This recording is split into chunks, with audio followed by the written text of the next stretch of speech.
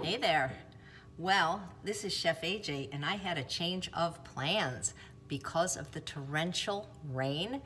I'm not driving 3 hours to my friend's house, so now I have to make dinner. So what am I gonna do? Well, what I'm gonna do is make what I showed on my Thanksgiving webinar with some modifications. So, as you know, if you ever watch me, everything starts with an onion. So here I have my Pampered Chef pan. How do I light this fire? There we go. So I'm going to preheat it. I've got it on high. And I'm going to let that get a little bit hot. I've got my onion. I've already chopped it. Usually I buy the already chopped onion. It's a 10-ounce bag from Trader Joe's, but because I waited so long to do my shopping, they were sold out. And so I had to cut the onion myself, which I don't like to do. That's why my nose is running, because when you cut an onion, at least for me, I'm so sensitive, it makes me cry. So this is a sweet onion. I prefer the sweet onion, but any onion is good. A red onion would be good. Maui onion, a yellow onion. I've never really done a YouTube live before. I can't tell if people are there because I don't see any comments, but I'll figure it out. This is different. I'm used to doing Facebook Lives. I was testing a new technology earlier that supposedly went to YouTube and Facebook, but people were saying it was pixelated, so I'm just trying with my phone. Okay, so how do we know that the pan is heated? Well, you take a little bit of water and you go like that. And I don't know if you can see these little beads, but when they dance around like this, that means my pan is hot enough. And so now I can put my onion in. And you don't need any oil, you don't need any broth.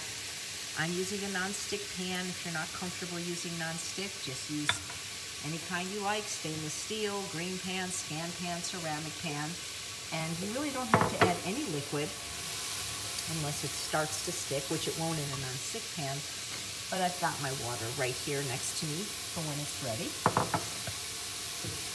I'm always going to add some garlic. I use this really cool tool from Tupperware. It's in my Amazon store. You just pull the chain and chop it more finely than I think anybody really could using a knife. Or I don't care for those garlic presses because the little holes, it gets stuck.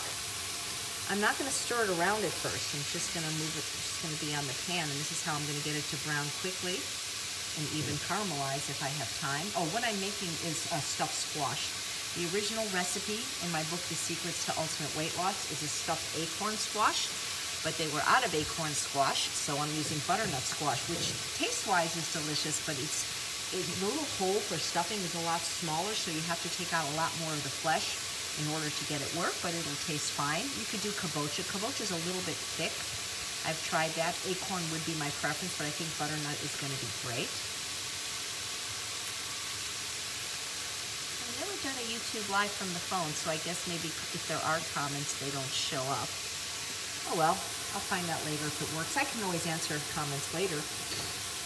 Tomorrow I'm going to be announcing my Black Friday special, so if you're not on my mailing list, maybe you want to get on it today.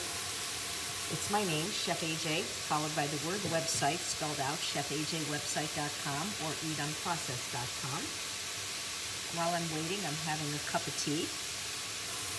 And I love this kind of tea. It's an organic tea from the Good Earth. It's caffeine-free. It's called Sweet and Spicy, I believe. In my very favorite mug I got in homage to Dr. McDougall. It says, "The fat you eat is the fat you wear." It's available in my Cafe Press store. Nice size mug, by the way. And, oh, I think a comment just popped up, but it went away. So, I'm doing this myself. My husband's busy getting ready for our Black Friday special. So, I can start moving it around a little bit, and you can see it's starting to brown. But really what you need to do this is patience. Patience and time. Wouldn't it be great if they already sold pre-caramelized onions? You know, I do a style of cooking called SOS-free or SOFAS-free, sugar, oil, salt-free, or sugar, oil, flour, alcohol, salt.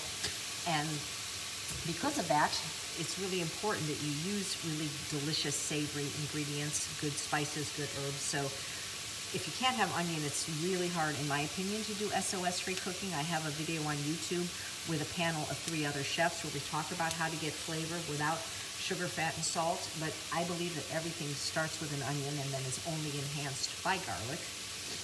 So, and onions are so cheap. I mean, gosh, in Costco you can get softball size onions, like 12 of them for like, $5, 99-cent store. You can get them like 10 of them for $1. It's crazy. So I just kind of move this around.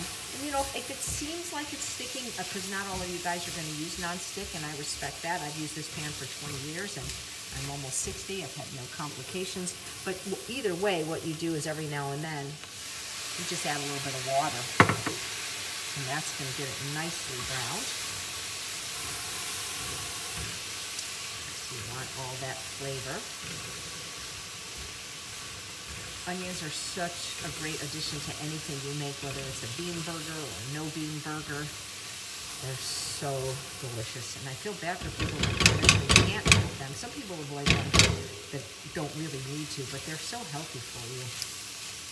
They're so good. And they make everything delicious.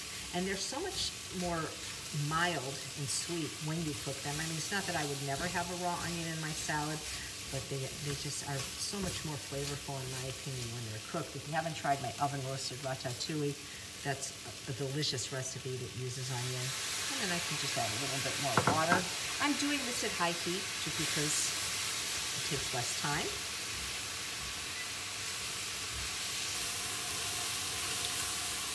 You can see how quickly these browned on high heat with a good pan.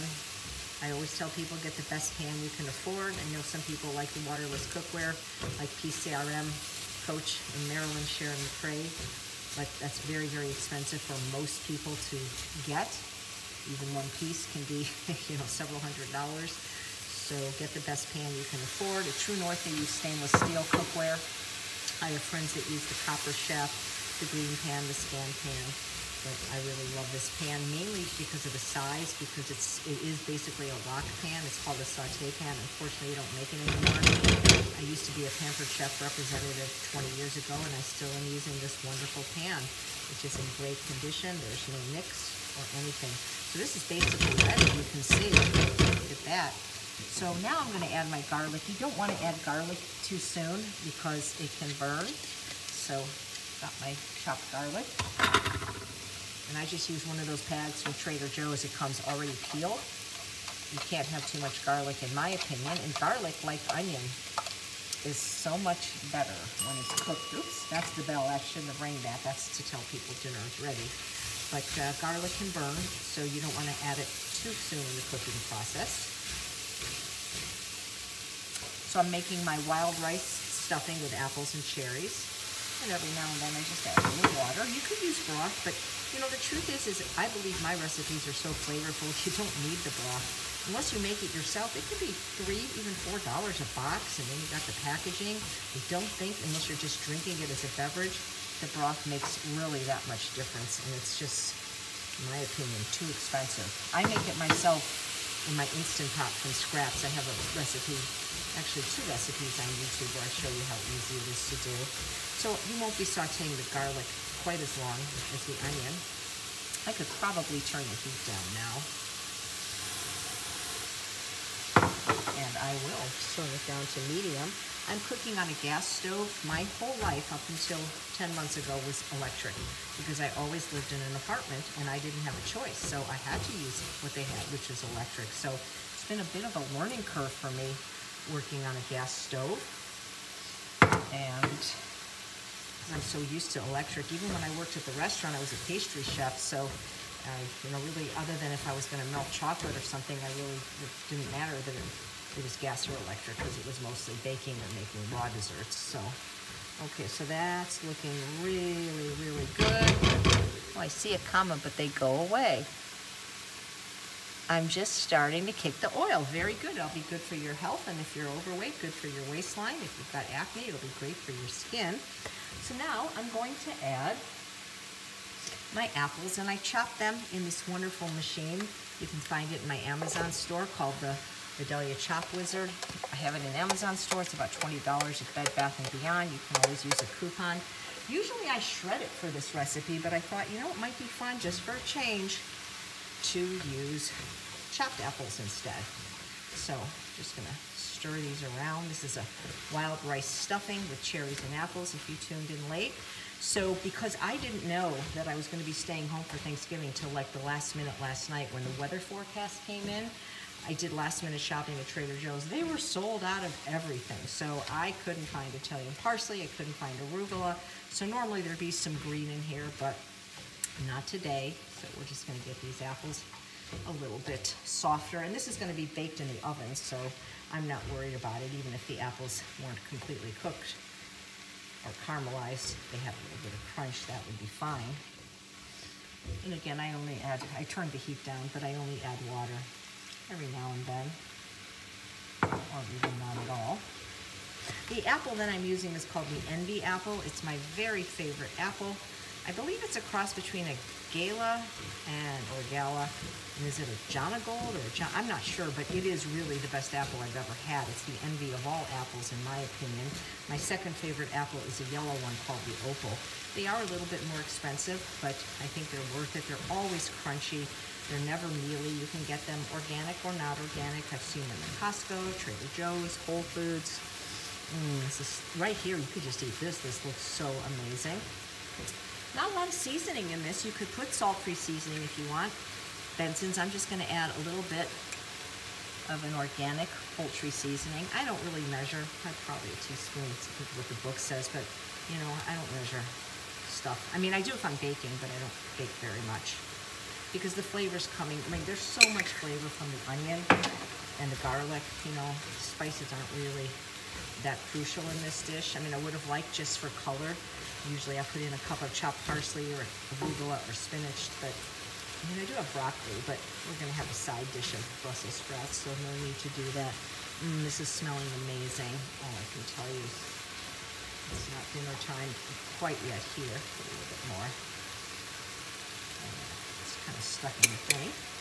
And then what I'm gonna add next is my wild rice. Oh, I keep turning the oven on accidentally. I keep leaning against it. Oh, I turn that off. I have double ovens here, and you know the truth is, mostly I just use my Breville for everything. So there we go. I pre-cook the wild rice in advance. It just makes it easier. I always have wild rice or rice anyway on hand, already cooked, usually several cups in the freezer. Wild rice is being used here because this is a stuffing and I wanted it very toothsome. But I suppose you could use another grain, millet, brown rice, basmati rice, even quinoa, but I love the toothsomeness and the hardiness, especially in a fall dish of the wild rice. It goes great with the apples. So somebody once asked if you could use pears in this, and you know you can, but I find pears just don't hold up as much. They always seem to get a little bit mushy for my taste. Doesn't this look beautiful? My goodness, who needs sugar, oil, salt, processed food or animal products? And beautiful, beautiful dinner. All right, and then I'm going to put in my dried fruit. This is of course optional. These are cherries. These are unsulfured and unsweetened dark cherries. And that did not take very long. That is my stuffing. Now, what I'm going to do, I'm going to have to leave the camera for a second. I'm going to turn my heat off now. And then I'm going to bring some other things over here.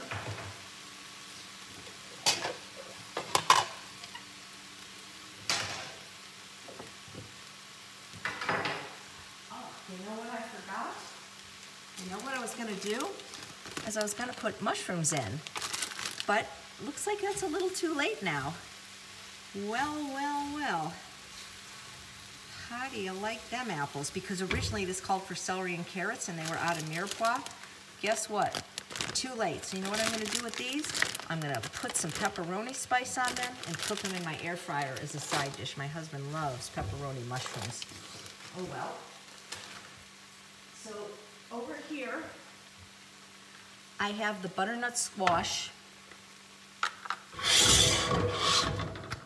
The butternut squash from the squashes that I'm stuffing, which I'm going to show you right now.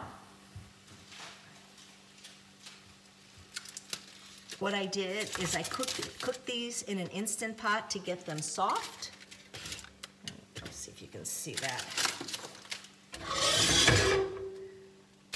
So these are the butternut squashes.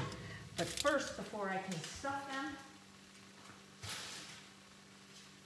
I need to mix the stuffing in with this. Now, when you're doing this with acorn squash, you don't have to do this because acorn squash has such a big hole, you can just put the stuffing right in. But with butternut squash, it has such a tiny hole. If I did that, then I would basically just have the smallest amount of stuffing. And the stuffing is, you know, it's like the funnest, the best part. So that's why I took some of the squash out to do this. In my first book on process, there's a recipe for a stuffed butternut squash, and it's the same idea. So I'm just gonna mix all of this into the bowl with the squash, and then I'm gonna mix it up really good, and it's gonna make it easier to stuff than if I were just to do the rest. Let me see if I can just lift this up. Yep. And if there's leftover stuffing, you can just bake it in a Pyrex, or you can get more squash and make more and stuff it. I did 4 very large butternut squashes. So let me get this. Darn, I feel bad that I forgot the mushroom. I knew there was a reason they were there. You see, I couldn't get celery or carrot. They were out of it at Trader Joe's, so I went with mushroom. All right. So what I'm gonna do now is I'm gonna mix this together. Oh, you could just eat this. You don't even need to stuff it. You could literally just bake this in a casserole.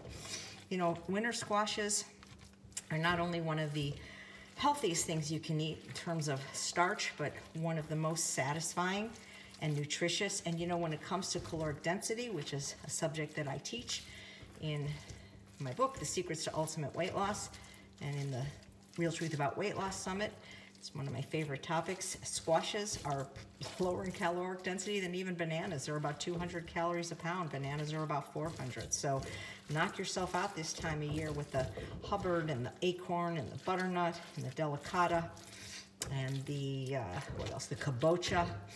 Acorn is so good. They're all good. And I love cooking them in a pressure cooker more than an oven, because then I get this really delicious broth at the bottom that tastes like nectar that I drink. So that you can see how nice this is looking. You just want to make sure it's fully incorporated. You know, they say there's no accidents. You know, maybe mushrooms would not have been the right profile in here, not necessary. So like I say, my husband will be very happy to have a side of pepperoni mushrooms with dinner. That's his favorite, and they're so easy to make in the air fryer. So I want to get this all fully incorporated. And almost there, and then I'm gonna stuff the squash. Then I'm gonna bake it on a baking sheet that's covered with a Silpat. That's a non-stick silicone baking mat. I don't like to use parchment paper because I think about the environment, and every time you use it, you know, you can't reuse it. Whereas I have literally had the same Silpat for over 30 years. I have new ones now because I need more than one, but they do last. You know, they darken a little because of the baking, but they're absolutely fine, and they're oven safe to 450, and nobody really cooks higher than that anyway. Baking is generally done at about 350, roasting at about 400. So there we go. Looks like it's pretty well incorporated now. I just got a little couple of, probably should have mashed the squash before doing this. I don't see why you couldn't do this with sweet potatoes even. It's just they don't have enough surface area probably to make it an entree for people. So now, let's get that last bit of butternut squash. Oh, so good. We're gonna have a feast. We're gonna have some cranberry relish with it. Made a pecan pie for my husband. My world's healthiest pecan pie from my new book, A Date with Dessert. And now I'm gonna get my squash back. Right here. Hopefully you can move this over so you can see it. There we go. And then I just start filling the hole of all the squashes. You want to fill it evenly. And it's okay if it mounds up on the top. The first thing I do the first layer to get everything in. And then normally I serve, you know, people, you know, that's the beauty of the whole food, plant-based, SOFAs-free lifestyle. You don't have to weigh and measure your food. It's really all you can eat, especially if you don't eat those added overt fats. So Most people, though, eat one. I mean, there's some people that just don't eat very much and they eat a half. I don't know how they eat that little, but you can have as much as you want. So, there we go. It's such a pretty fall dish. We're lucky in California because we get winter squash pretty much all year round. Maybe not all of the flavors, but I've seen butternut and kabocha at least all year round. Delicata maybe not so much. So there we go. We'll see. I do wish there was a little green just for color, you know. Like I said, I usually put very finely chopped arugula, spinach, or parsley in, really just more for color than anything else. And putting that, actually, there we go. We'll probably have a little stuffing left. I hope you guys are having a happy Thanksgiving. I know some of you probably have already had your meal. We're doing our meal later, probably at about 5 o'clock Pacific time, because then we're going to go see the Mr. Rogers movie right afterwards. Everybody says it's a great movie. There we go. So we're just going to make it so that it's all even. And I would probably bake these for at least 30 minutes. At 350, 375. You can go as high as 400 if you're in a hurry. So I'm going to start mounting it on the top. And then what's going to happen is the rice is going to get real crunchy, at least the top part, so it's going to be really, really yummy. And then, of course, you can eat the shell. These are organic. You could even eat the skin because it is organic. And you can eat the skin of the squash, especially the kabocha squash. It makes me so sad when people don't eat that green skin. That's the best part. So, the dried fruit, the cherries, I cut in half just because then it's like you get more of them. And, you know, they are fairly large, so you don't have to do that if you don't want. And like I said before, normally when I do the apples, I just grate them. But since the onion cutter was already out, I'm like, I don't want to dirty another thing and have to wash the grater. So it was really out of laziness that I cubed them this time. But it doesn't matter. This one's actually bigger, so this person, who will probably be me, will get one with more stuff. More stuffing, and of course this is gluten-free because I'm not using any bread or any flour. I don't use any bread or flour products anyway, haven't for many, many years. I've been following a sugar-free lifestyle since July 6, 2003, and then oil and salt beginning on August 1st, 2008, and flour for at least 2012. Not that I was eating flour ever before, but I did sometimes have things like tortillas or salt-free Ezekiel bread back in the day, but nothing since January 2nd, 2012, when I started my ultimate weight loss journey to lose these 50 pounds and keep them off now for quite a long time after being overweight or obese for over 50 years. Been vegan for over 42 years, but for the first 26 years I was a junk food vegan. So you can see how pretty these are. Maybe if I can find some parsley flakes in my pantry, I'll sprinkle them over the top just to get that little bit of green. And that's that. And when we serve it with the cranberry relish, which will be beautiful red, it's gonna look amazing. And maybe I'll come back and, well, I would say do another live, show you how I eat it, but that's, I'm sure you guys have better things to do on Thanksgiving Day. So, there we have it. Didn't take very long to make. Our beautiful stuffed butternut squash with a gluten-free wild rice, apple, and cherry stuffing. So thanks so much for watching. I'm really here. It's just that it's hard to get me, see, I got my Kale shirt on, get me and the food on. So have a happy, healthy Thanksgiving. Take care.